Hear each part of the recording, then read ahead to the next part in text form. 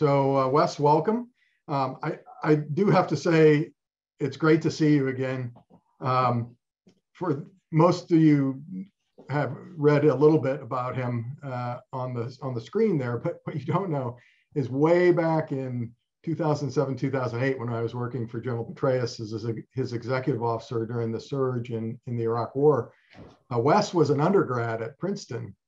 And he wrote General Petraeus and expressed an interest in counterinsurgency and what's going on in Iraq. At the time, he was in ROTC, or was going to join ROTC to become a military officer. And General Petraeus actually invited him over to Iraq to see what was going on there. And that sparked what has turned out to be a lifelong interest in journalism. Besides his books and his articles, he was a reporter or a correspondent for Politico for a few years on the Pentagon beat. But what he's going to talk to us about today is his first and really a critical book on the history of the Afghan War, The Hardest Place, the American Military Adrift in Afghanistan's Pech Valley. Now, we don't have a map for you, but the Pech Valley is up in the northeastern corner of Afghanistan and the Nuristan province and the surrounding provinces there, and it is about as remote as you can get. As I recall from my time there in Afghanistan, Alexander the Great actually swept through that province and left behind some DNA. There's actually people with blonde hair and blue eyes, some of them even today. But didn't stay there for long because it's not a very welcoming place to outsiders, which I think the American military discovered over its time there. But I will turn it over to Wes to talk a little bit more about his background, and he'll talk to us about 45 minutes or so about his book, and then we'll open up to Q&A, and I'm sure he'll take Q&A on the broad array of questions on the Afghan War and where we go from here. So Wes, over to you. Thanks so much, Pete. And it's a pleasure to see you and talk to you again. I think I actually interviewed you when I was a freshman in college. I was like an 18-year-old reporter for the Daily Princetonian. I got you on the phone talking about Field Manual 3-24, the counterinsurgency manual. And then we encountered each other later in Baghdad. So it was actually during one of those early trips when I was still in college and I was freelancing in the summers, kind of between school years, that I first went to the Pech Valley and got fascinated by the place. As Pete said, the Pech is a place up in the northeastern part of Afghanistan. It kind of straddles the provinces of Kunar and Nuristan. It has some very famous tributaries that flow into it, like the Korengal, which has been depicted in documentaries like Restrepo, feature films like Lone Survivor, a variety of memoirs by soldiers who fought up in that area.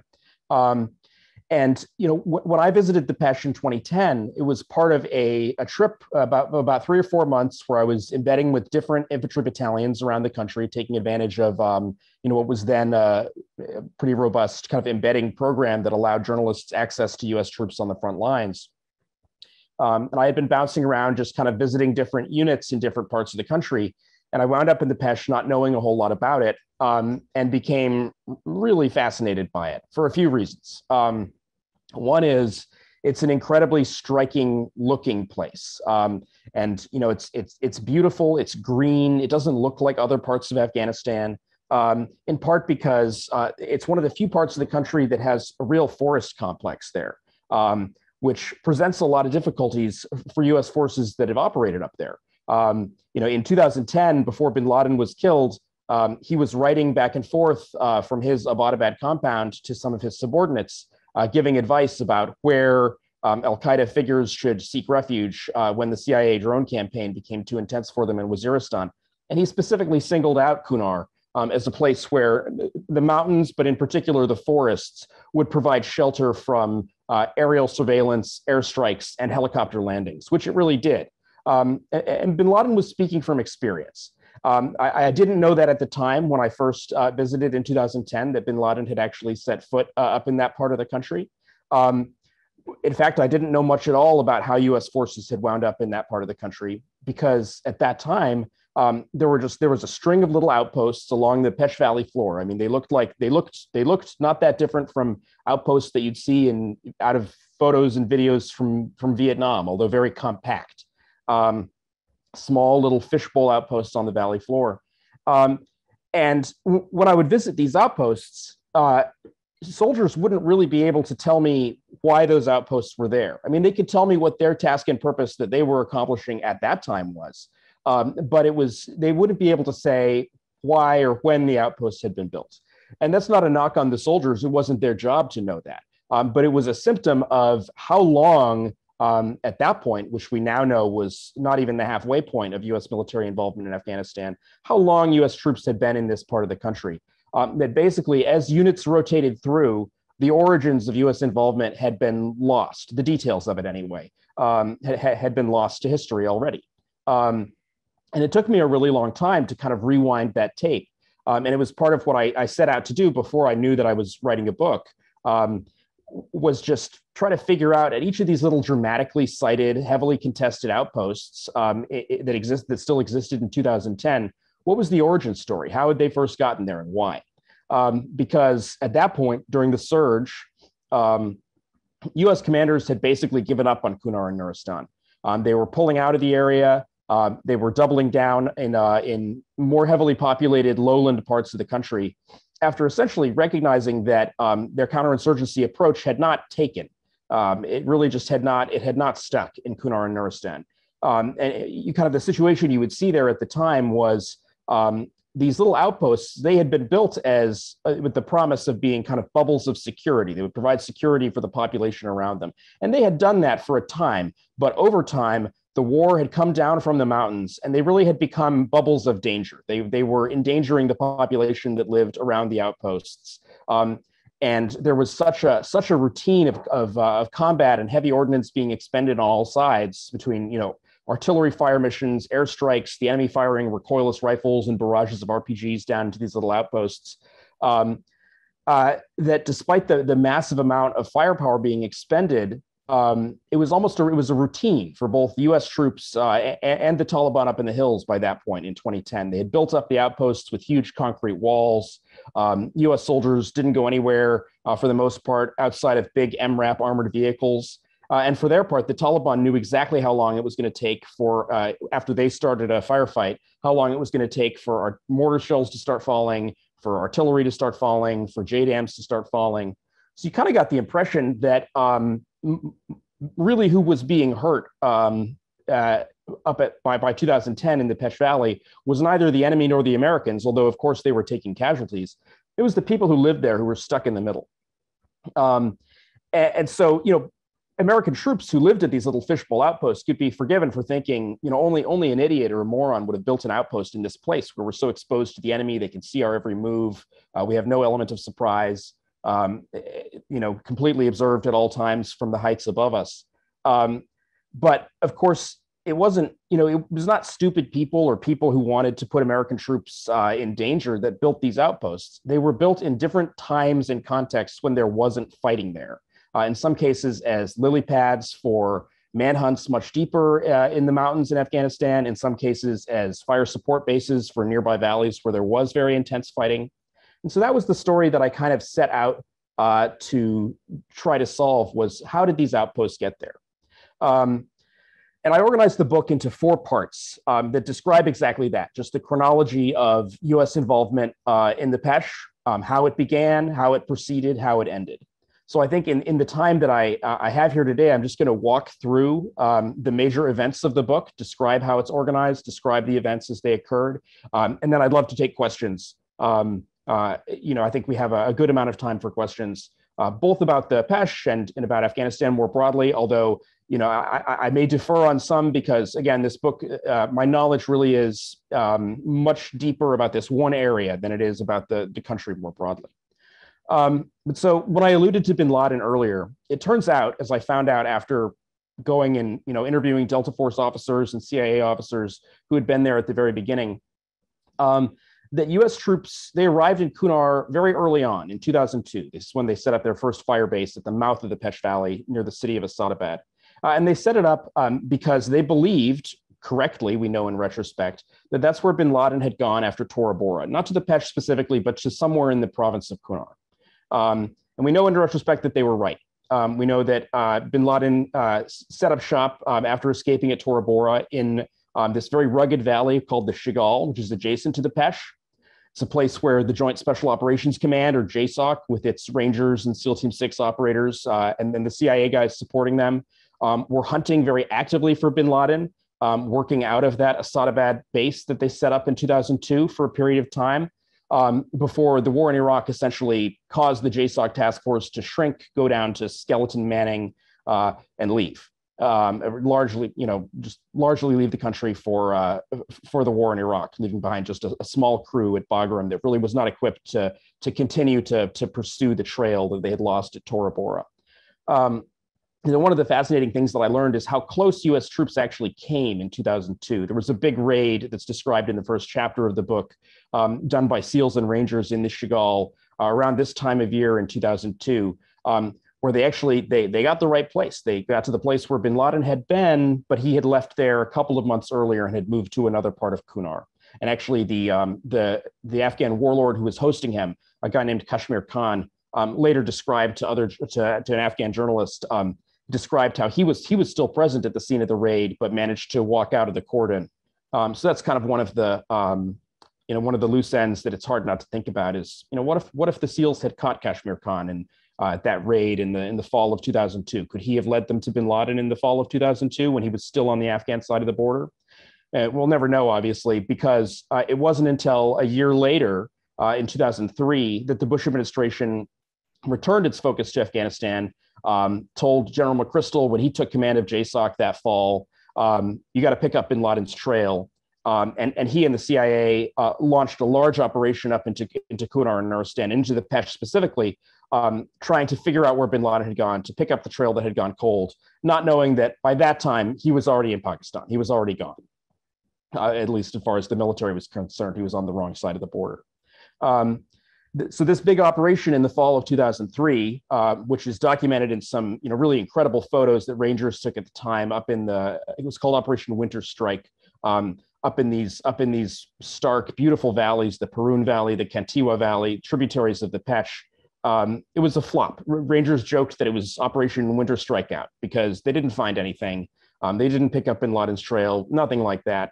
But two things did happen during the operation. One was there was a really horrific civilian casualty incident where the CIA requested a military airstrike on a compound in the Weigel Valley, way up north of the Pech, and wound up killing not their intended target, who probably was not there, but the family members of a very prominent Nuristani cleric who was really not the person you wanted to make an enemy out of. Was someone you would have been much better to have on the U.S.-backed government side.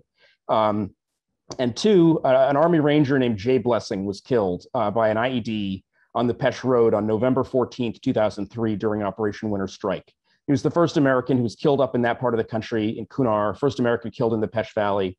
And a base was established during the operation just to facilitate the execution of the operation, to support the Rangers as they went to and fro into different valleys. But after the operation ended, the base stayed. It was named after Jay Blessing. It was named Camp Blessing or Forward Operating Base Blessing. And it became the hub of a decade's worth of counterinsurgency operations in the area, as different military units all kind of rotated through and took their turn. And so part one of the book, out of 4 parts, is about that origin story. How did U.S. troops wind up in the Pech Valley? And then it's about the first units that lived up there, which were small units. Back in 2003, 2004, 2005, it started as Green Beret A-teams. The third chapter of the book is about a pair of Green Beret A-teams that lived in the valley in 2004, one after the other. It kind of introduces a concept that becomes very familiar over the course of the book, which is what happens when different units that look the same on paper, one Green Beret A-team and another Green Beret A-team, swap out with each other, replace each other, and actually take very dramatically different approaches. And that's what happened in the Pech in 2004 in the aftermath of Winter Strike.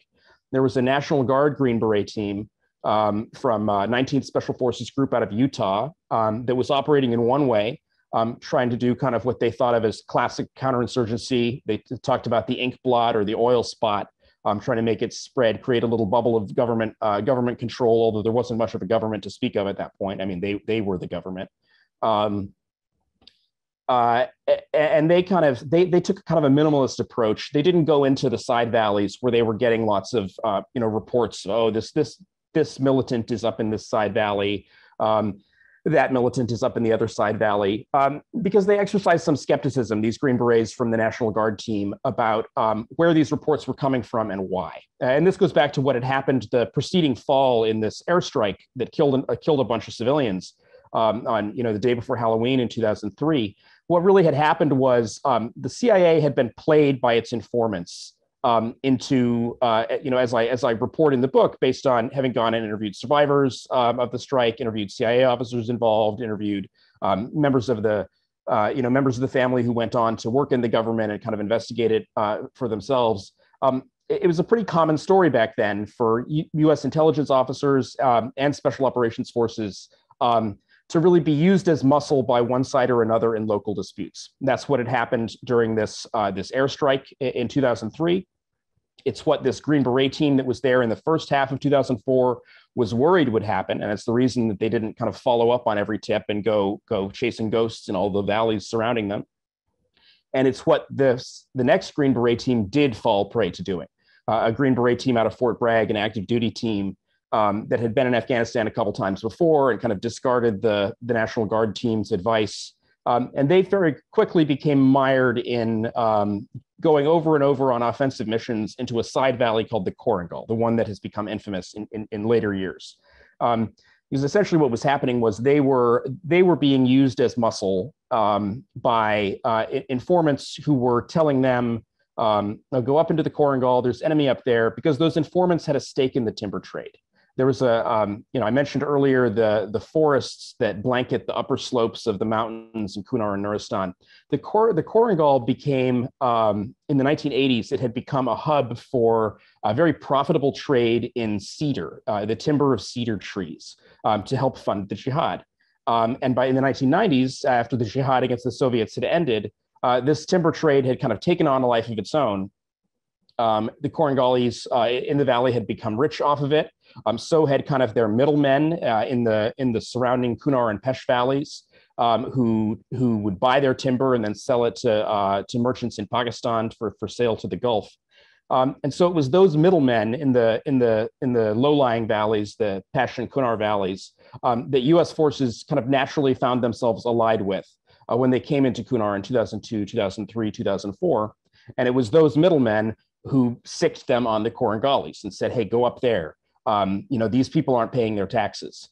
These people are violating the timber ban. Of course, the reality was that timber ban had been put in place because of kind of false assumptions that there was deforestation going on, assumptions that had been fed by these same middlemen in whose interest it was to get a timber ban in place so that they could criminalize their rivals in the timber trade. So part one of the book ends with you have a situation where there's still a very small number of U.S. troops up in this part of the country, but they have kind of the groundwork has been laid for what's to come. They've built an outpost and they've gotten sucked into this local dispute in the timber trade.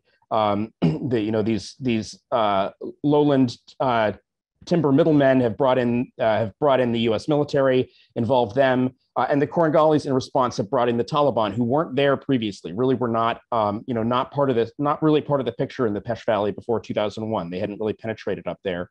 I had brought them in to counter the U.S. And so the Korengal becomes this arena where the U.S. and the Taliban, both outside actors, are duking it out and fighting each other. And this leads to tragedy in 2005, on June 28th of 2005.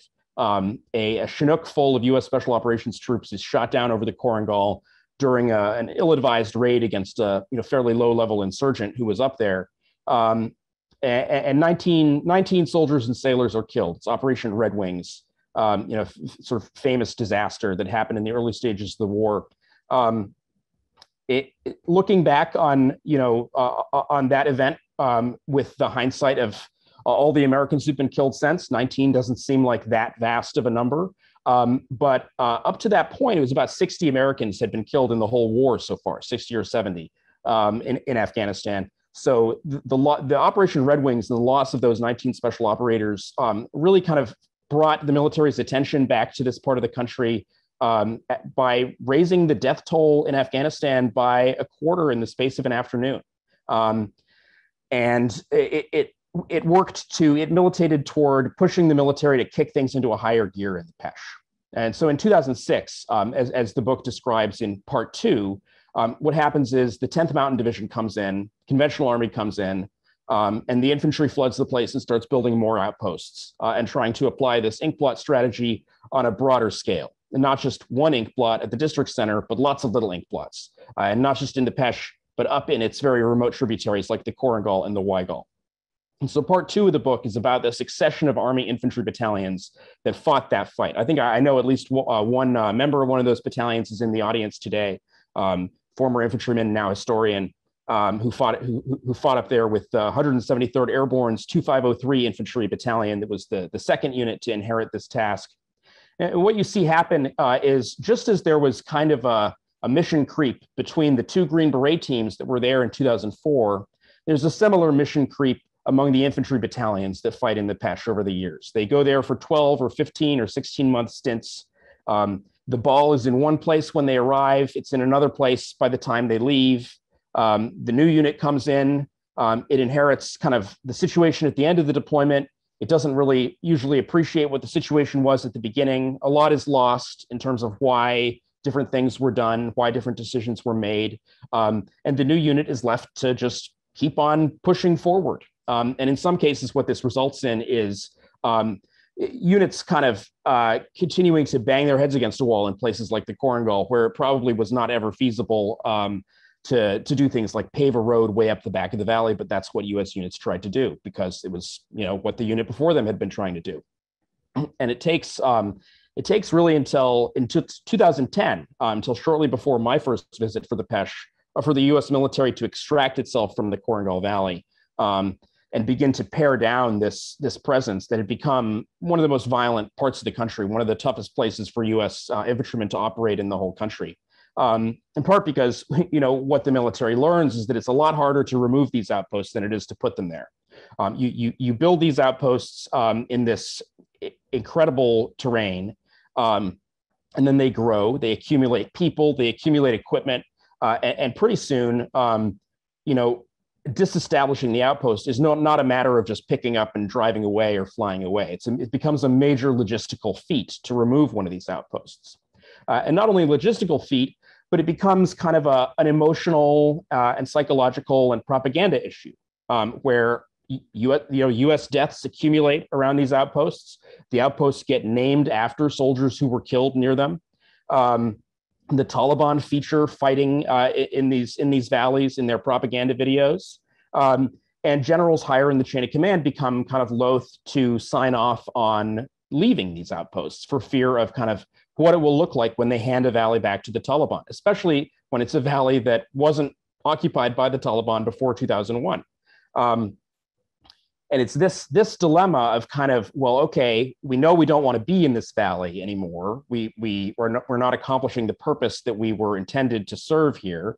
But we also don't want to hand it back to the Taliban. We don't want to just up and leave. That leads to the next big tragedy for U.S. forces in the summer of 2008, a battle in the town of Want in the Weigel Valley, where 9 paratroopers from 2503 infantry are killed. Basically in this game of musical outposts, as Lieutenant Colonel Bill Osland, who was the battalion commander at that time, he was trying to walk this line of he wanted to close the more remote outposts deeper in the Weigel Valley, consolidate closer to the Pech proper and Fob Blessing, but he didn't want to leave altogether, so he was trying to establish a new outpost in a more supportable place partway up the Weigel Valley. But it was the end of the deployment, and the enemy took advantage of that. And slammed the outpost before it was really had been built up beyond just a skeletal construction of concertina wire and HESCO barriers. And it resulted in this tragedy that led to a big CENTCOM investigation. Careers were essentially ended over it. But what the CENTCOM investigation never really did was look at why this had happened. It looked at the days and weeks preceding the battle, but it didn't look at the years preceding the battle to kind of understand all the different factors that had been at play that had put 2503 infantry in the position where it felt that in order to not be in two even worse outposts, it was going to build a bad outpost, right? It's that investigation and a lot of the articles about the Battle of Want. They present this snapshot in time when there's really a much more complicated story. And that story continues in the third part of the book, which is, as you know, the next sort of batch of battalions between 2010 and 2014 or so extricate themselves from the Pech, first from the side valleys and then from the Pech itself. And what you see happen as they do this is it's not done. They have to keep doing it, right? U.S. units, they pull out in 2011 from the Pech, but they don't really coordinate with the Afghan government. The Afghan government actually has interests and equities in the Pech that it's unwilling to relinquish when the U.S. decides to leave. So the Afghan troops are left behind there in 2011 at a point when they're really not ready to be left on their own. They start to collapse. Things are going south. U.S. troops get sucked back into the Pech, almost in a way that foreshadows what happens in Afghanistan more broadly when the Obama administration, downsizes drastically the U.S. mission in 2014, 2015, but then is forced. The military then goes back in and reopens a lot of locations, brings force numbers back up in 2016, 17, and 18. The same thing kind of happens a few years earlier in the Pech. U.S. forces go back in 2011, 2012. They take a kind of a mixed approach. On the one hand, in some cases, battalions just go back and keep doing the same thing they were doing before, just start up where they left off, do big air assaults up into the mountains, basically a tried and untrue tactic is kind of the way I think a lot of people would think of these big air assaults that rack up a body count but don't produce any long-term result. But in the end, they kind of settle on this smaller scale advisory approach that results in, now that they understand the Afghan army isn't going to give up the Pech, the Afghan army is there to stay. They do this smaller advisory war that actually allows the Afghans to then hang on to the valley after U.S. forces leave for the second time in 2012 to 2013. They pull out again, which was 2013 was the next time that I visited the Pech to go and visit the ANA as the Americans were leaving to kind of report on the situation that they faced as they inherited the place.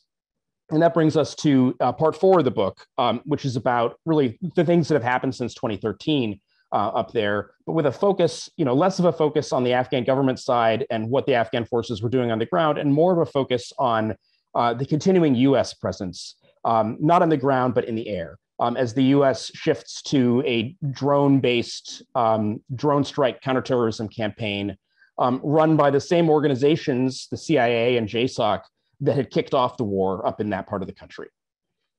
Because, something that makes the Pech and the surrounding areas of Kunar and Nuristan kind of unique from many other parts of Afghanistan is that Al-Qaeda was there all along. Al-Qaeda never went away.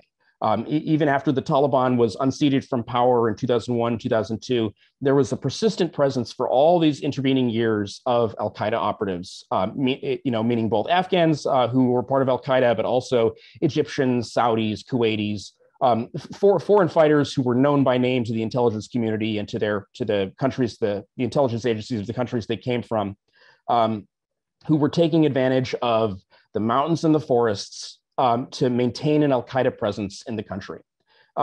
So kind of the irony is that U.S. forces went up to Kunar in 2002 looking for an Al-Qaeda presence that they didn't really find because it was temporary. Bin Laden left. They didn't get him. But as U.S. forces stayed and the stakes grew and the fighting became more intense, more and more genuine Al-Qaeda fighters were drawn in to participate in this.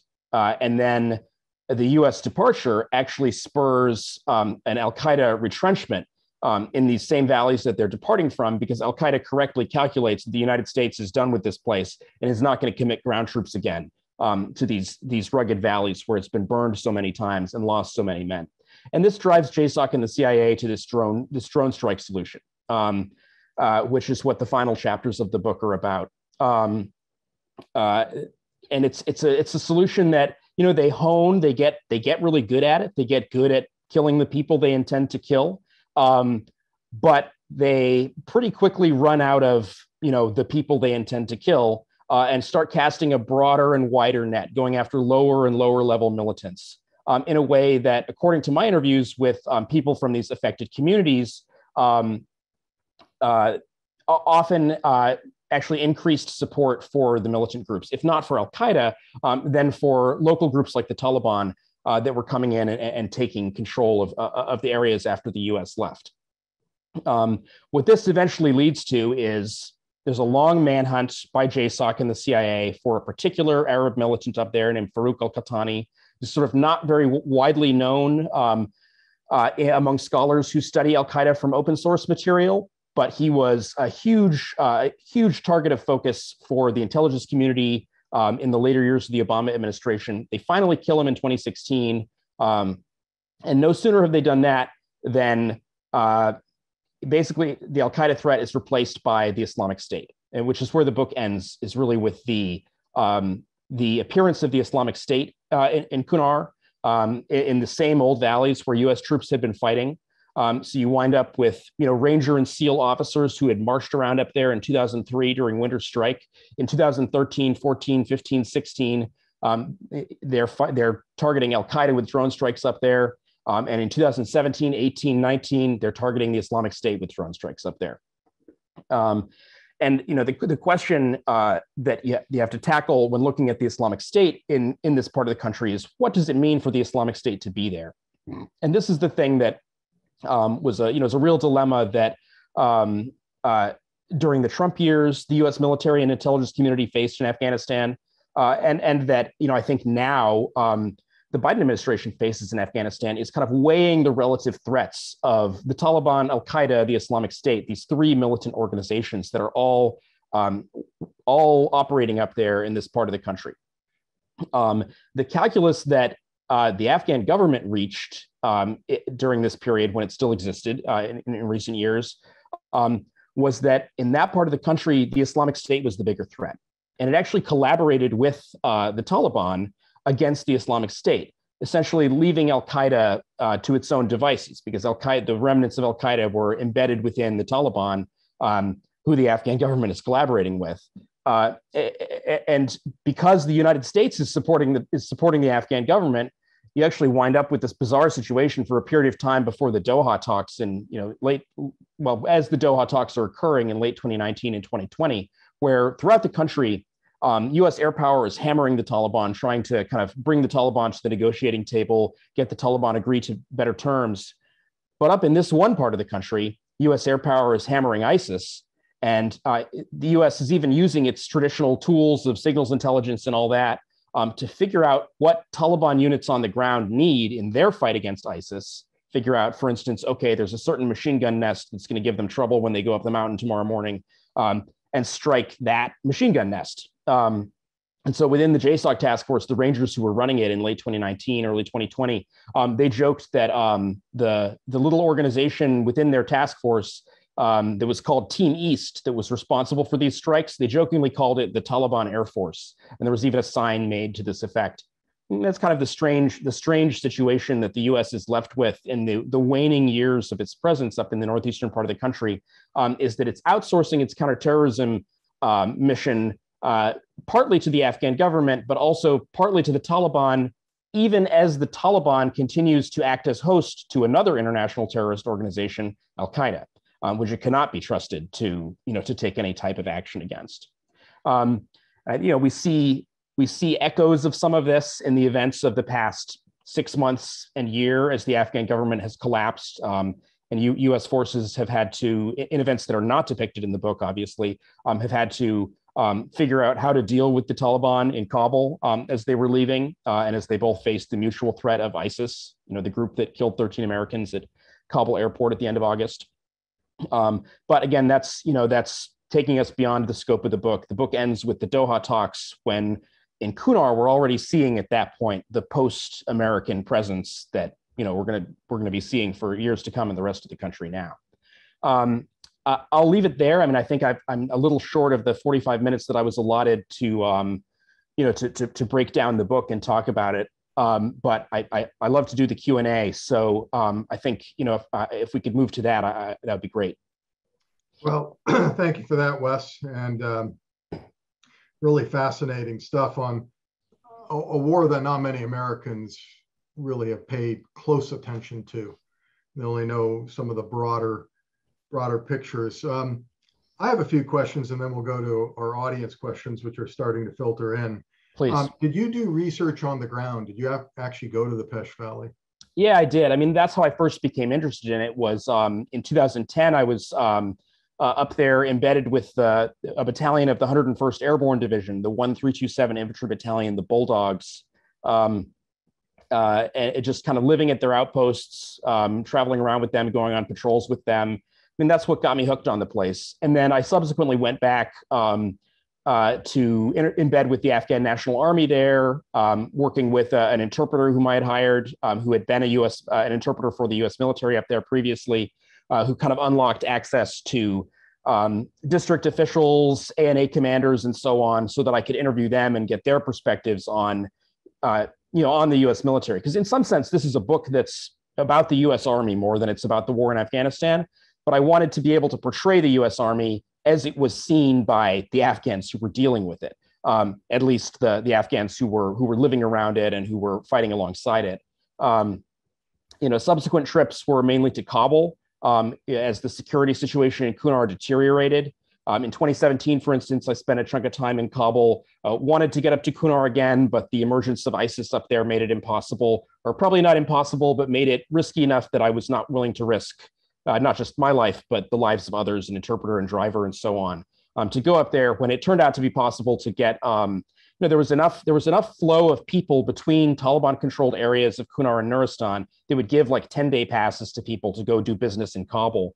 That you could do kind of big group interviews with Kunari and Nuristani men in Kabul as they passed through, and kind of do oral histories of their experience with the Americans and their experience with the Taliban and Al-Qaeda.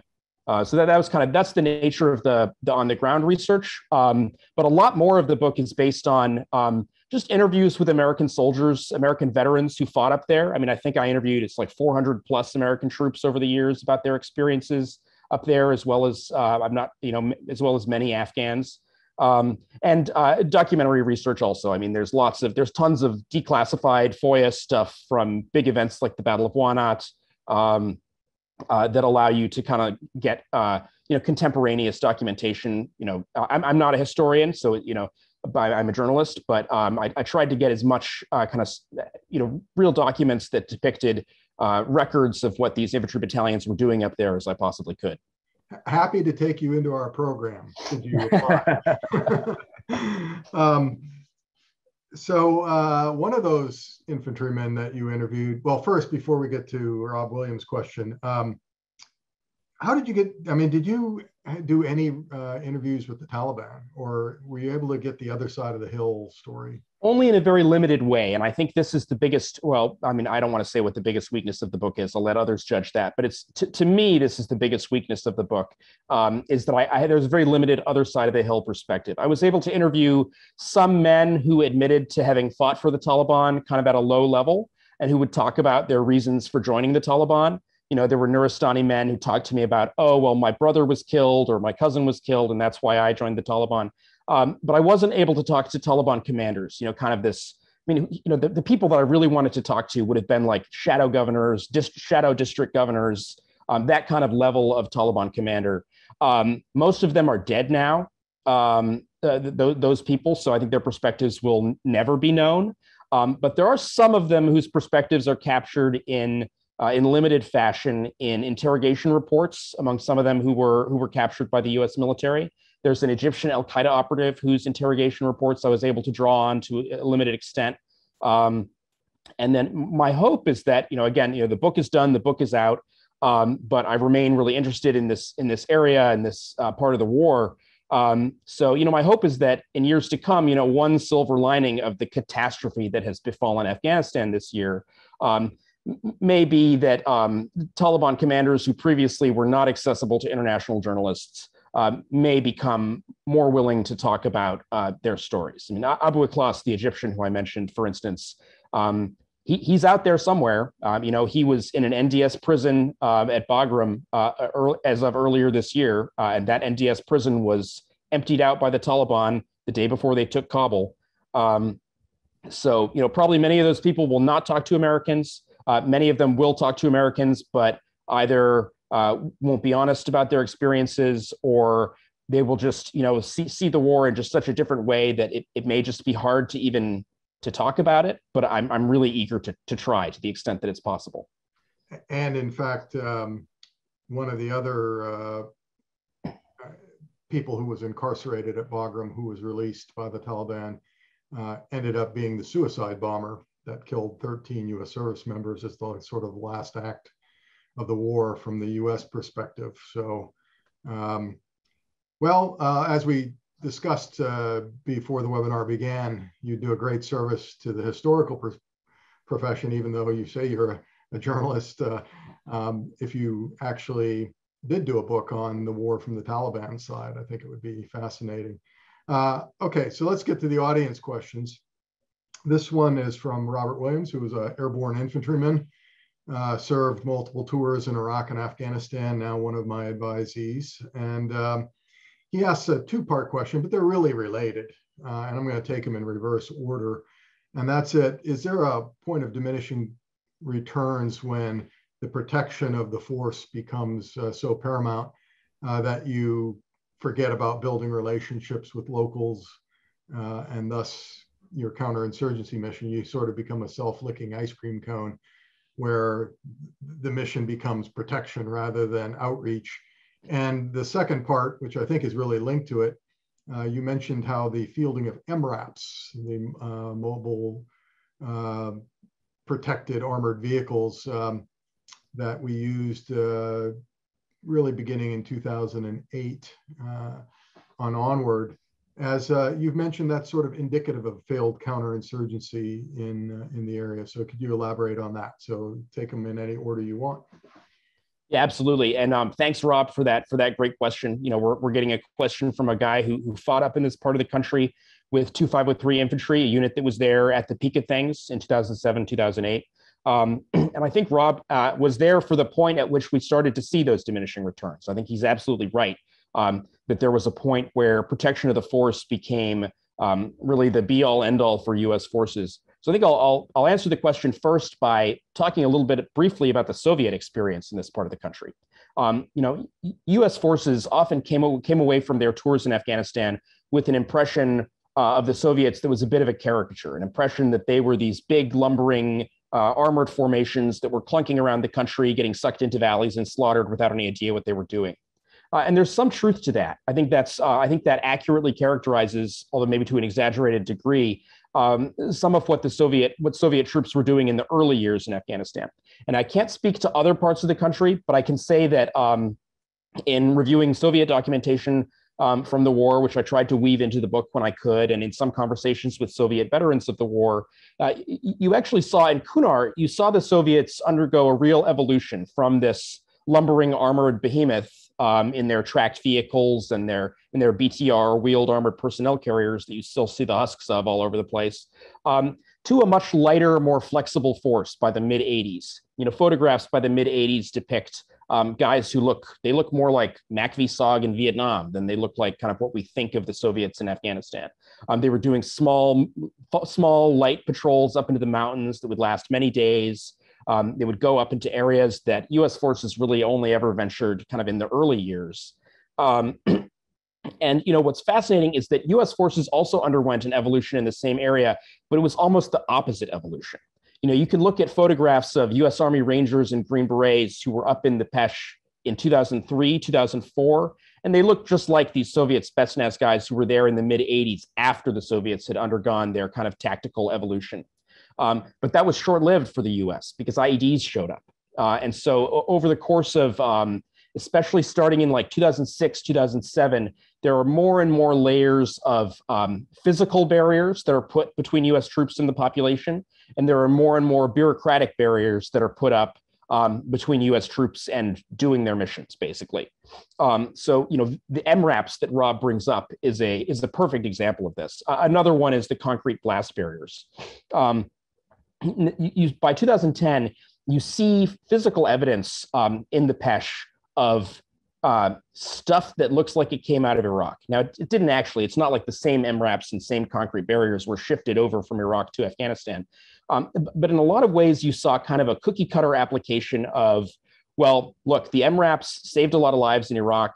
They were really helpful in this kind of flat, especially the kind of flat rural terrain in Anbar and surrounding Baghdad, where U.S. troops were dealing with deep buried IEDs.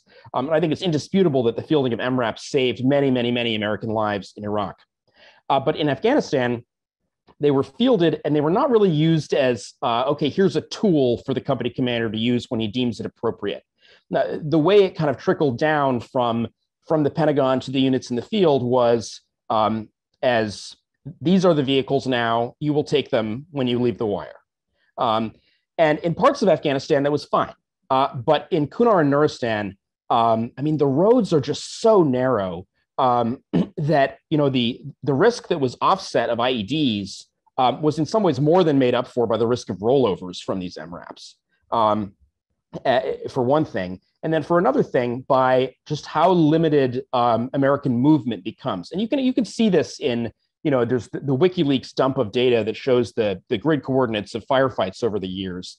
You can see there are villages where, U.S. troops used to go to them pretty routinely in 2005, 2006, when they were driving around in pickup trucks and ATVs. 2007, 2008, when Rob was there, those pickup trucks are no longer kosher. The IED threat is too great. Now there's a mandate that you have to go everywhere in armored Humvees. So there are villages that were accessible to pickup trucks, but are not accessible to armored Humvees. And now the only way you get to them is in an air assault mission. And the air assault mission becomes its own kind of monster. It's like you can't get the helicopters unless it's for a big named operation. You can't plan a named operation on the same planning cycle that allows you to do small, targeted raids against the enemy. So these air assaults are not kind of a way to just sort of do routine visits to a place. And then starting in 2008, and then, very much so by the time I first visited that part of the country in 2010, I mean, I saw this evolution happen even between my first visit to Eastern Afghanistan the previous year in 2010. MRAPs become ubiquitous and required. And they're in the same way that there were places pickup trucks could go that Humvees couldn't go. There are a lot of places that Humvees could go that MRAPs couldn't go. Or if they could go, they would go at great risk of breaking an axle or falling off the side of a road, collapsing a bridge. And you see this really, it does, it limits what U.S. troops are able to do. One of the people who I think most credibly makes this observation, which is not only, it's my own observation, but it's one that's echoed by a lot of people that I talked to for the book, is, there was an Army organization that the Army has sadly is now in the process of disestablishing, called the Asymmetric Warfare Group, which makes appearances throughout the book, because those were some of the, in an army that was constantly rotating units through and where there was little kind of connective thread of people who knew the area and would go back to it over and over again. The AWG guys, a few of them in particular, they were that connective thread. They would go back over and over again to the same regions, and they would see the fight evolve. And there's one guy in particular, kind of a legendary AWG operator, who was well known to a succession of American units that he would go and embed with and advise up there, who described it to me as, 2009, 2010, when you had the MRAPs, that's when you started seeing the blank stares and the cold stares from the population, when you're engaging with them more and more from, descending from these big armored vehicles that you have to literally climb down out of, rather than simply opening the door the way you do a pickup truck or an MRAP. It creates both a physical and a psychological distance between U.S. troops and the population. Well, fascinating. On a related note, I'm going to skip down because there's a question from Ben Lyman, who's a Air Force officer, and he'd like to know if the U.S. Army suffered from organizational amnesia. In other words, we didn't fight a 20-year war; we fought 21-year wars. Was there a lack of continuity? Would we have been better off just to plant a unit there and rotate individuals through that location? So I think the Army definitely did suffer from that type of institutional amnesia in Afghanistan, just as it did in Vietnam, where kind of, I mean, the solution that the officer proposes is kind of what was done in Vietnam, though, is the problem. So that actually, to be clear, I proposed that, not Ben. Oh, so. Okay, sorry. Yeah, so I mean, this is something I talked a lot with interview subjects was, well, okay, so you have this problem of these units rotate through, and then they never come back. What could have been done differently? What was the solution to that? And the Army, it's not that the Army was ignoring this problem or was ignorant of it. It recognized the problem, but on the time scale that it was working on, there really just weren't good solutions. I mean, one solution that the Army tried to apply was kind of belatedly was, okay, we'll try to send brigades back to the same place over and over again. So 3rd Brigade, 10th Mountain Division does a stint there in 1 year, and then it goes home for a couple of years, and then we'll try to send it back to the same place again. But it doesn't really work because kind of what the military calls the battlefield geometry keeps changing. Maybe a place where you thought you needed a whole brigade 1 year, you don't think you need a whole brigade the next year. So you're not going to then send a brigade to a place. And there's different people in that brigade. And that's absolutely right. So the Army is an eternally young organization. So the idea of, okay, we're going to send a brigade back. Well, there are some of the same people in that organization, NCOs in particular, maybe some, there are platoon leaders who are now company commanders, but it's not the same battalion commanders. It's not the same privates. It's not the same. It's not just sending the same people back in the same way that, when you send a Green Beret A team back, you may have a little more continuity. There are more members, there's turnover there too, but they stay there for longer. One of the more interesting solutions that I heard suggested at one point was, from another officer in 2503 was, well, what if when units rotated home, some of their senior leaders, say like the company commander of the outgoing unit, didn't rotate home? What if that outgoing company commander stayed and became the senior advisor to the ANA in the battle space and kind of like a mentor to the incoming company commander, and stays and is kind of some institutional knowledge? Or what if battalions rotated on a 6-month cycle, but divisions and brigades rotated on a 2-year cycle? Or there were a lot. I've heard interesting kind of solutions like that. One thing I will say is, I think it's tempting to, because this was such a problem. I mean, I think it's really objectively, it's hard to deny that the Army had this problem with institutional amnesia, especially when you look at things like the air assault problem, where there's what I call the Wadapur pilgrimage. There's this one side valley north of the Pech called the Wadapur, where U.S. troops never built a physical outpost inside the valley. They just would do air assaults up there, and it becomes almost like this rite of passage for each successive unit. To the extent that even after the U.S. has pulled out of the Pech, the 25th Infantry Division, when its 3rd Brigade takes responsibility for northeastern Afghanistan, it still does air assaults back up into the same place. In fact, it does an even bigger air assault than the units before, just sort of trying to replicate the body counts that the previous units had gotten. So I think when you look at these kind of repeated air assaults up into the same valleys, achieving the same result over and over again, it's hard to deny that there was this institutional amnesia. But what I think, and this would be kind of a discouraging answer, is I think this and a lot of other problems that I identify in the book are kind of small fry on the larger scale of what went wrong in Afghanistan. It's like I can imagine a situation where the Army does something better about unit rotation or personnel rotation, but does it matter when you're in the absence of supporting a different type of Afghan government, an Afghan government with that's structured in some different way than it was structured in December 2001? When you have these sort of big structural problems with the war, like just the fact that the government is so heavily centralized and people feel so detached from it, or just the physical presence of Pakistan as a sanctuary that the insurgency could draw on constantly.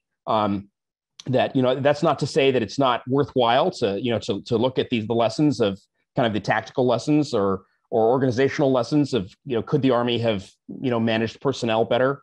And I think there are real lessons there. I mean, I think a lot of what you see is that the Army, the Army prioritized the Army over the mission in Afghanistan. You see that with the kind of the rotation of units, right? I mean, you couldn't send units there for 3 years and then expect them to come back and and function in the same way. it would be a much bigger hassle to reconstitute units after 3 years in Kunar than after 1 year in Kunar. And it would create all kinds of worse problems. I mean, I think for the veterans and soldiers who fought up there, but in some sense, it's hard to blame the Army. I mean, the Army was never told, okay, we're going to be in here for 20 years, figure out how to do it, right? At every point along the way, it always felt like, oh, we're here for a couple more years, but we're on our way out. The military has been it's been told by a series of administrations that it's on its way out of Afghanistan over and over and over and over and over again at different points of the war, going back to at least to 2011. Well, before I get back to the audience questions, let's take those two big issues. One is the nature of the Afghan government and its lack of legitimacy. And the other is the sanctuary for the Taliban next door in Pakistan. Given those, one of which we might have been able to affect, the other one probably not, could we have won? Is this war winnable in any sense? And if not, at what point should we have pulled the plug? Yeah, I don't have an answer for could we have won, other than winning being a stable Afghan government, or stable enough that controls, let's say, the population centers of the country, and Afghanistan is not a base for a terrorist group with international reach. Sure. I think the second part of that, not a base for a terrorist group with international reach, was probably a much more achievable goal than the first one. As we know, Al-Qaeda was present all along in certain parts of Afghanistan, but for many periods of the war, enough pressure was kind of applied to it that it did not present a serious, international threat. When it had JSOC running Operation Haymaker over its head all the time. The first part, a stable government, that's much harder. And again, this is outside the scope of what I've done the deep research on for this book, but it's hard for me to imagine a better outcome without a government that was somehow more representative at a local level, that did not have kind of governors and district governors appointed by Kabul, and two, that did not involve the Taliban in some way, starting with the point when they were at their lowest ebb in December 2001, when they were probably more willing to negotiate for better terms than they ever would be at any point in the subsequent 2 decades. Yeah, that's a really interesting point. It would have taken a lot of foresight on the part of politicians to engage them at that point. Right. Alex Thompson asks, and this is kind of along the same lines, had we not been diverted to Iraq, would that have made a difference? Yeah, this is a good question too. This counterfactual. I think there are two versions of this counterfactual.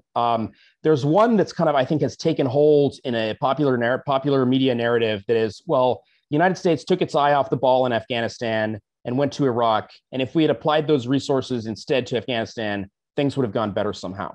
Now, I don't think that's true if the resources we're talking about are large formations of conventional army troops. Because one of the things that I describe in the book, and that's very aptly described in many other books and other accounts as well, is that, really in 2003, there was not an insurgency in Afghanistan. There were pockets of insurgent activity, but there was no broad-based insurgency. But in a lot of ways, U.S. military activity, and we're talking here about the activity of small teams of special operators who are pretty good at what they do in the scheme of well-trained U.S. military units to less well-trained U.S. military units. Just the presence and activity of those special operations teams going around acting like hammers looking for nails was enough to spark a more broad-based insurgency and to give the Taliban an entry point, to give them an entry point, even in places like Kunar where they had not had a strong presence before. So to imagine that, putting a brigade of the 82nd Airborne in Kunar in 2003 would have had a better outcome than putting those Green Beret teams there, I have a really hard time with that. I just don't buy it. Now, the other version that I think I nodded to a little bit earlier is, well, what if at a narrower level, the JSOC task force had not had to pull up roots the way it did in the fall of 2002 to begin planning for its role in Iraq? And I think that's it's a more interesting question. And it doesn't get at kind of, the stability of Afghanistan, but it gets at the possibility of getting bin Laden earlier, and therefore, I think, potentially giving the Bush administration the political capital to leave earlier. Because it's hard for me to imagine a scenario where the Bush administration is able to leave Afghanistan, or feels that it's able to leave Afghanistan without having captured or killed bin Laden. And the window for that is a very small window, in the fall of 2002 and the winter of 2003, before he relocates over the border to Pakistan. And they came so close in this Shigal raid that I describe in chapter 1 of the book, closer than JSOC ever knew at the time, that, you wonder, and it was right after that Shigal raid that the JSOC task force got stripped down to really an incredibly small force. I mean, when you talk to JSOC guys who were in Afghanistan in 2003, when the task force was super focused on Iraq, I mean, there was a point where there was a single special mission unit troop in country, a single one, diced out, spread out to support CIA bases around the country, and not even a second troop to do strikes. And which is kind of incredible. Years later, you had 22 JSOC strike forces in the country in 2011, but there was a point where there was just one, and it wasn't even a strike force. So I think that's an interesting counterfactual to kind of play with. Is, well, was there a way, if they had caught Kashmir Khan in that fall 2002 raid, or if they had done a follow-up raid, if they hadn't been, pulled up and said, okay, time to go plan JSOC's role in the invasion of Iraq, is there a way that the bin Laden manhunt ends in the fall of 2002 or early 2003? Maybe. I think it's conceivable, and that's the only scenario I can imagine where the Bush administration is able to, feels able to leave. So something you said there early on about hammers looking for nails. It sounds like you subscribe to David Kilcullen's thesis in The Accidental Guerrilla that going into these areas with military force actually begets more pushback from the locals. Yeah, I think so. I mean, I think there's copious evidence of that in the Pech. I'll give an example of in 2004, the first Green Beret team to live in the Pech has a civilian casualty incident. There's the Green Beret team is out on patrol, and the team captain actually, a big kind of a wild dog comes at the captain. The captain shoots the wild dog. Bullet goes through the dog, kills it, ricochets off a rock, kills a shopkeeper. The Green Beret captain is horrified by what he's done accidentally. And he's horrified at what he thinks the consequences might be. His name is Ronald Fry, and he's written an excellent memoir about his time in the Pech called Hammerhead 6, which was his call sign. But he was part of this 19th Group National Guard team. But he was afraid that the team was going to be kicked out of the valley. They'd have to leave. People wouldn't want them there anymore. None of that happened. He was able to. He had a good enough relationship with the village elders and the district government, such as it was, that he was able to kind of negotiate reparations, and things were smoothed over, and it did not ruin the town's the town's relationship with the team. Over subsequent years, many other units go through similar situations, and in subsequent years, people are not as willing to forgive and forget. Because if you think about it from these U.S. units' perspective, every unit has a learning curve. You come into the country. Your first few weeks are really dangerous for U.S. troops on the ground. The enemy's testing them. They don't really know what's going on in a lot of ways. They don't have their mountain legs under them. They don't just kind of have a feel for what normal life is like. It's a dangerous time for U.S. troops. But they gradually learn, and by later in their deployments, they have, they're more careful, and it's less prone to, say, shooting up a truck that's coming at them a little too fast. From the Afghan perspective, this is cyclical. It happens over and over and over and over again. So no matter how well-intentioned these units are, if one unit after another keeps doing it, I mean, how much of it are you going to put up with? Right. Along the same lines, in terms of unintended consequences, John Mueller asks a question about drone strikes and airstrikes. You note that killed leaders were quickly replaced, often by more violent and paranoid ones.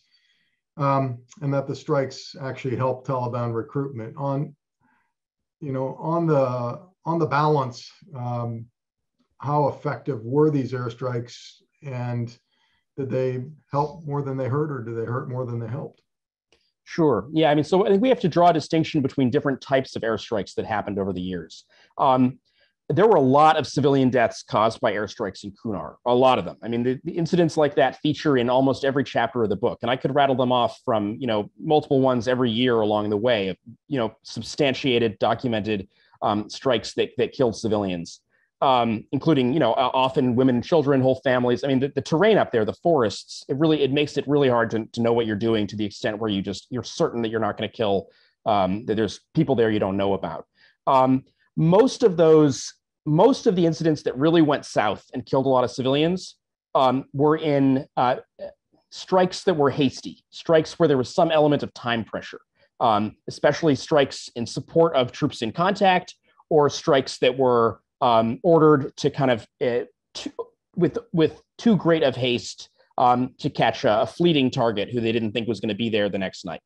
What you don't see, so in Operation Haymaker, the JSOC drone campaign that begins in 2012, you don't see those kinds of civilian casualties to the same extent. You do see them. I mean, there's a particular incident in 2013 in Gambir in the Waterpur Valley that's just a horrific one, where a whole family with multiple children are killed in a JSOC drone strike up there. But you see far fewer of them in this kind of the deliberate strikes that JSOC was doing at that point, when it had all these surveillance resources. It could soak compounds for days and days and days, or months and months and months, really. And it had the luxury of waiting until, okay, a guy is out, relieving himself at an outhouse or in the forest or something, to pull the trigger on the strike, when they have just this 24/7 persistent surveillance on and on and on and on. And that really, it lessens the number of civilian casualties to the extent that, people that I interviewed from the town of Arance in the Weigel Valley, I mean, one persistent observation that I heard was, we had a lot of women and children killed in airstrikes earlier in the war. We didn't have women and children killed in airstrikes during the period of the drone campaign, after U.S. forces had left. But who they did have killed in airstrikes during that period, that they were angry about, was young men who were affiliated with the Taliban, armed, often armed. I mean, men who were legitimate targets from a legal perspective, but whose deaths really just drove people more and more into the arms of the insurgency. There's a complicated dynamic here where, the point of Operation Haymaker was, it was to keep a lid on a small number of al-Qaeda militants, if not to kill them, then to make it hard for them to exist and have support from local communities. So in some sense, I think what Operation Haymaker did is that, even as it actually achieved that objective by pushing al-Qaeda out of the towns and the communities up into higher parts of the mountains, because local Taliban commanders didn't want them around, communities didn't want them around because they drew in airstrikes. So it isolated al-Qaeda, but at the same time, it increased local support for the Taliban. So it's like a pretty complex, kind of nuanced effect there. And it's based on not hundreds and hundreds of interviews with residents. It's based on the residents I was able to talk to. But that's kind of my impression of what Haymaker did, is that it was effective at driving al-Qaeda deeper and deeper into the mountains, but at great cost to the Afghan government and its support. So it's an example of kind of where the counterterrorism mission is in conflict with the bigger stability mission, rather than nested within it. Right. So earlier you mentioned sort of the body count mentality of one of those brigades that did the big air assault mission. Sean Liming, who's a 8 Afghanistan tour veteran with 3rd Special Forces Group, and now a history PhD student at Ohio State. Just wants your take on the general body count mentality and the focus on capturing and killing high value targets versus, I guess, a broader counterinsurgency outlook, whether that would be focus on the population or some other metric. Sure, great question. And it's not necessarily always KIA numbers that are counted, but there are I mean, that's something that I saw particularly with these big conventional battalion air assaults up into the Wadapur and the Shuriak and these side valleys, is they would produce a satisfying result. I mean, from a U.S. military perspective, there would be signals intelligence that would indicate afterward that, at least 115 enemy were killed or something like that. At least 90 enemy killed, something like that. So that's sort of the body count thing. But I think on the special operations side that Sean was engaged in, I think there was a real tension between you want to be able to count things and demonstrate that you're having effects. And some of the most easily countable and demonstrable kinds of things are night raids, right? The stuff that the JSOC task force is doing. The stuff that's much harder to quantify and much harder to kind of prove that anything is being successful is stuff where the point isn't really to kill a specific enemy leader or capture a specific enemy leader or destroy a specific enemy cell. I mean, it may be that going out and doing a raid with an ANA commando company against kind of a low-hanging fruit target where the risk is very low and you're not actually going to get any big target like a JSOC raid would in the same place. Maybe that's a bigger success because you have built the confidence of that Afghan National Army commando company to then be able to do something on its own. But how do you show that kind of in the briefings? I mean, how do you show that this kind of more subtle thing that the Green Berets have done? How does that stack up against, well, Task Force East went in and killed 17 militants and got a jackpot, and I think there's something really seductive about what the JSOC task force could provide as the years went on, especially in a war where, for so much of the time, I mean, especially in other parts of Afghanistan, the South, where it was this IED fight rather than the artillery and mortars and guns of the Northeast. So often it seemed like U.S. troops were on the defensive, suffering casualties rather than inflicting casualties. That I think there really was something incredibly seductive about what JSOC had to offer. In the way of just going out and just doing more and more night raids every year, even when they were no longer, when they had introduced tactics that where a high percentage of the raids didn't result in shots fired, they resulted in detainees. It's still, that's not a body count. It's not about counting violence, but it's something that can be counted and demonstrates kind of that we're on the offensive and doing something. So I think that's definitely something that a succession of commanders at all levels kind of fell prey to, was just kind of putting more weight on that stuff because it was easier to understand it. And they couldn't stay. I mean, there was no hold aspect to these operations. Just go in there and whack people and then leave. Right. And so there's a story as old as these wars and probably much older is these raids, you get the Rangers or SEALs, they come in, sometimes they hit the wrong target and they kill innocent people. And that's a subject that I think is really worthy of investigation and one that I'm involved in investigating for a future project. But on other occasions, on the vast majority of occasions, even when they get the right people, it can still be a huge pain for the conventional force in the area to deal with if there's not sort of very careful, deliberate measures that are kind of against the nature of the JSOC task force to take to coordinate with the infantry unit in the area. Make sure that they know ahead of time what's going on, make sure that there's kind of a handoff that happens, and the task force took reforms to ensure that all this stuff happened after years and years and years of, in the early stages of the war of not working that way. But there's not a conventional unit that I talked to up there that didn't have horror stories about, just people killed in the night with no explanation why. Yeah, I had the same when I was brigade commander. I'm sure. In Iraq, and the JSOC came in one night, lost 2 of their own people in an area that we could have warned them about, but no coordination whatsoever. And the next day, the Iraqi leaders are at my doorstep saying, "What have you done?" And right. I'm like, "What happened?" and in some cases, it's as simple as if JSOC just told you what they had done, then you could tell the Iraqi leaders. I mean, yeah. Anyway, well, let's move on. Julian Larson has sort of a question about the other side, the Taliban. Where did they obtain their supplies, their food, their weapons, their money? Was it sort of a local insurgency, or did they really depend on outside support? That's a really good question. I think it was again, so my answer here is going to be specific to the area that I wrote the book about, Kunar and Nuristan. And that's limiting because the insurgency up there was pretty unique from the broader Taliban insurgency in the Pashtun heartland.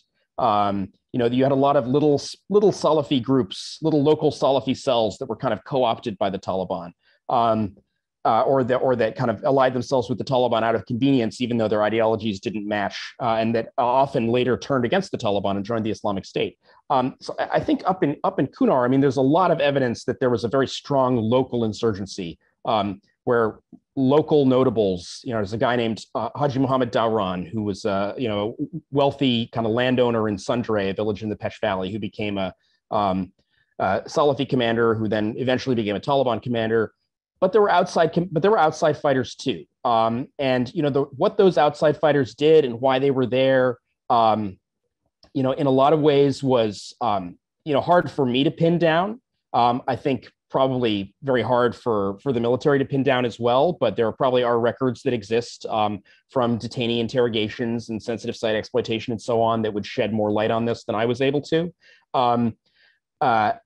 But there certainly was an outside presence that was interlocking with the local insurgent presence. Figures like Abu Ikhlas, Egyptian Al-Qaeda fighters would come in. They would provide, in some cases, weapons, in some cases, not weapons, but just expertise with weapons. Weapons is one that you could focus on for a second. I mean, I think the largest provider of weapons to the insurgency was the United States.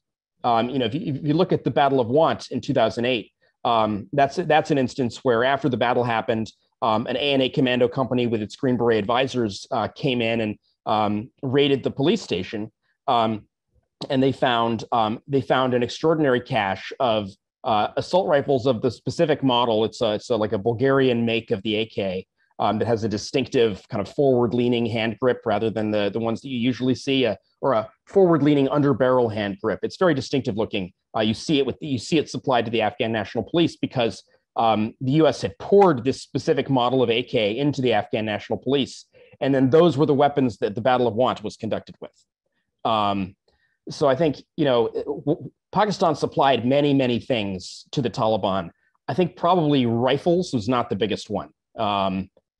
Let me just chime in there. There's a great quote by a former inter services intelligence official. This is the Pakistani intelligence agency, who was reflecting on, for him, 40 years of war, the Soviets and then the Americans. And he said, I'm probably the only person in the world who can claim that I defeated the Soviets in Afghanistan with American money, and I defeated the Americans in Afghanistan with American money. Right. I think that's pretty spot on. There's a journalist, Chris Shivers of the New York Times, who he used to do, he's a former Marine infantry officer, and something that he would do when he would embed with units in Afghanistan is he would kind of negotiate access to their captured weapons lockers, and he would write down all the serial numbers and stuff like that and try to figure out where these weapons had come from after the embeds. Something that he found was that a lot of the weapons being captured were really old and had been in circulation for a long time. Either that, or they were new ones that had been put into circulation by the U.S. effort to build and supply the Afghan National Security Forces. So we have 10 minutes left, and I want to get to more recent events. So just judge your answers accordingly. John Mueller says, in your book, you suggest Afghan military personnel were mostly illiterate, incapable of counting, unwilling to fight, only there for the money, on drugs, incapable of handling logistics, continually absent, deserting at well over 50% per year, and sometimes tipping off the Taliban. Otherwise, they were great soldiers. Were you surprised by what happened with them this year? I was surprised to the extent that, I can't claim that I foresaw the total collapse that happened in August. I mean, just a couple of weeks before that, I was telling people, when they would ask, oh, no, I don't think Kabul will fall this year. I think that's a year or two in the future. Maybe we'll see some cities start to fall. But I think it's because, the collapse that happened was a collapse. It was not a battlefield collapse in many ways. It was it was a collapse by accommodation. I think there were many, many deals made kind of under the surface in the months since the Doha Agreement.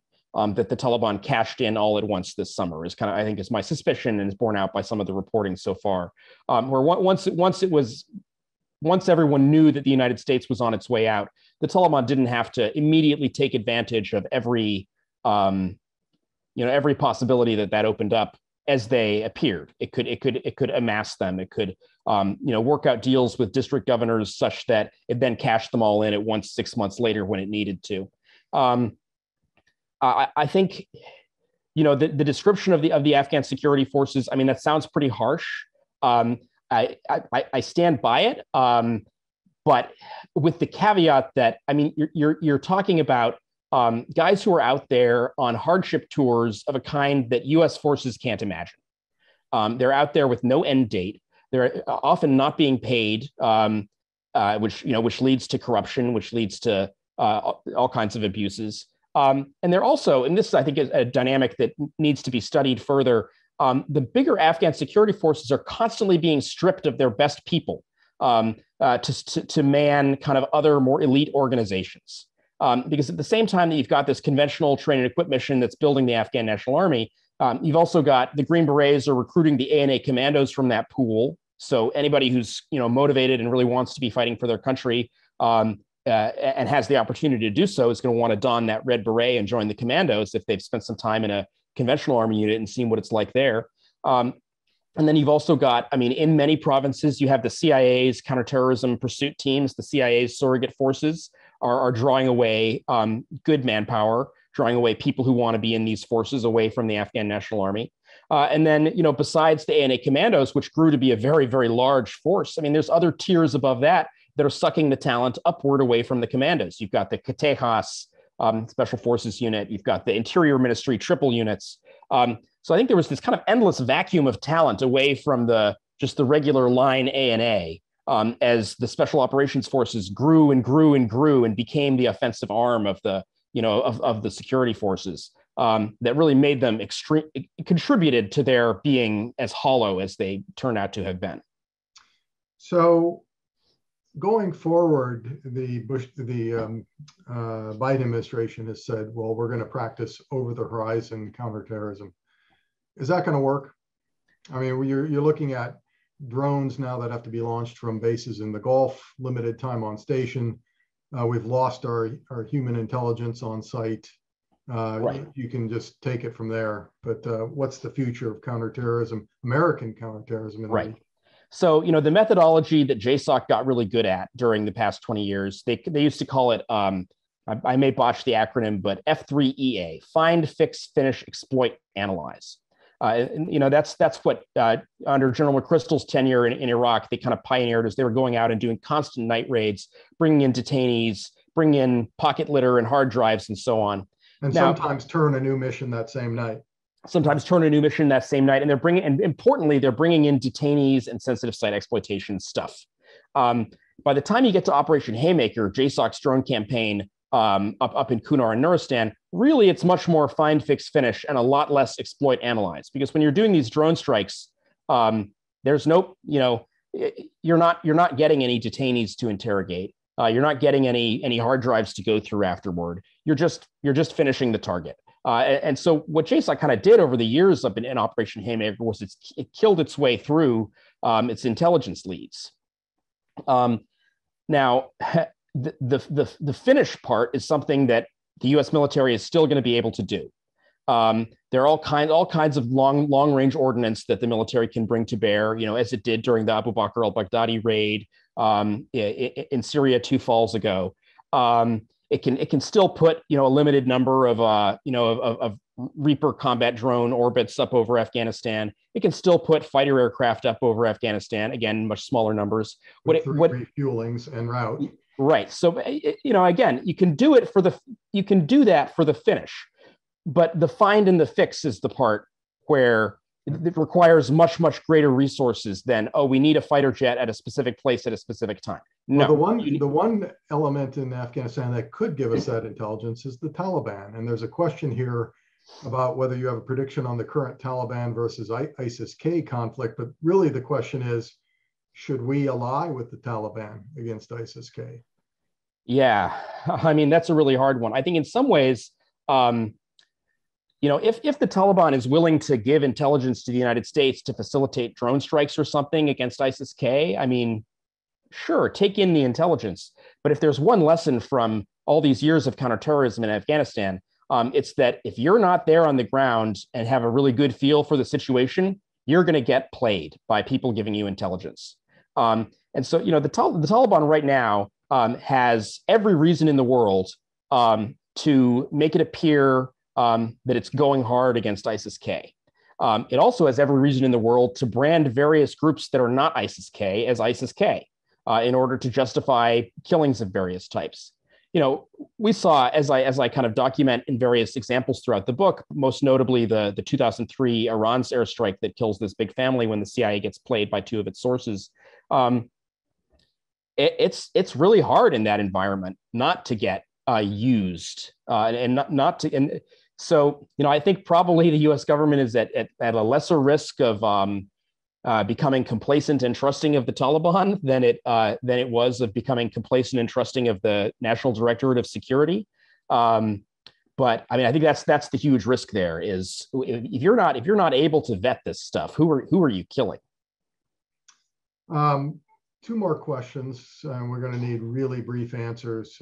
One question on, the feelings of the people you interviewed in the U.S. Army as to how large a force it would take to control either the provinces you looked at or Afghanistan as a whole.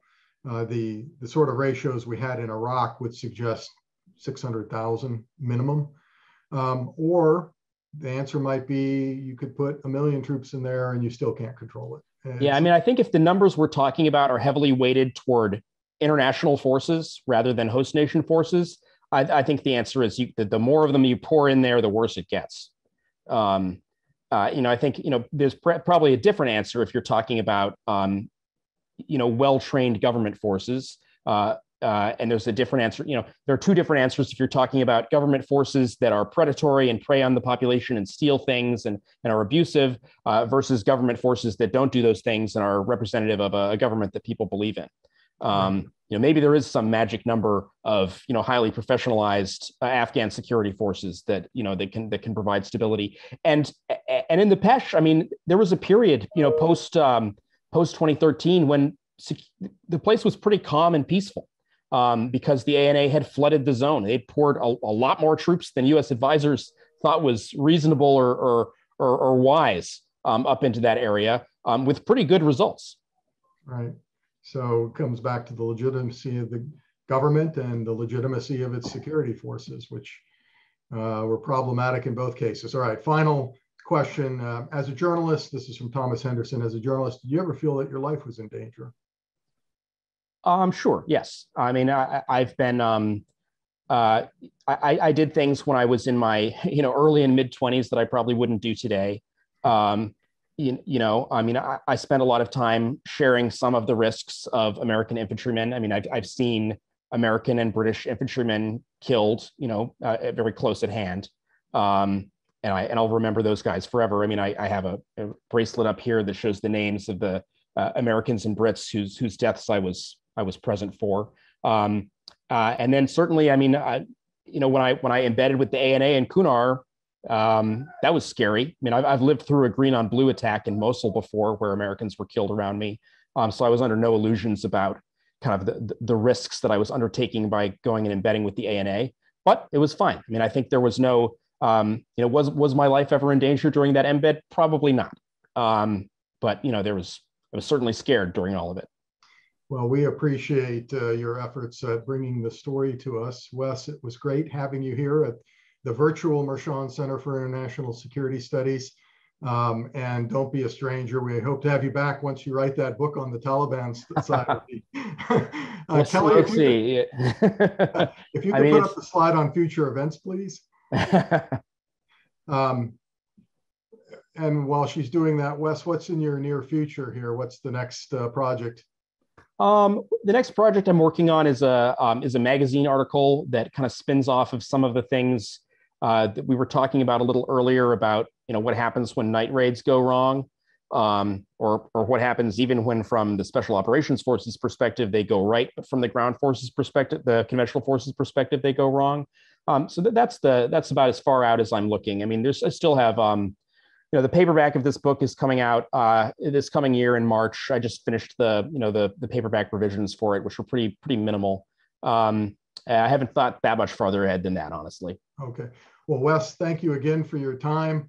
On behalf of the American Foreign and Military Policy Cluster at the Mershon Center, thank you all for attending, and please sign up for these great events that are coming this month and next.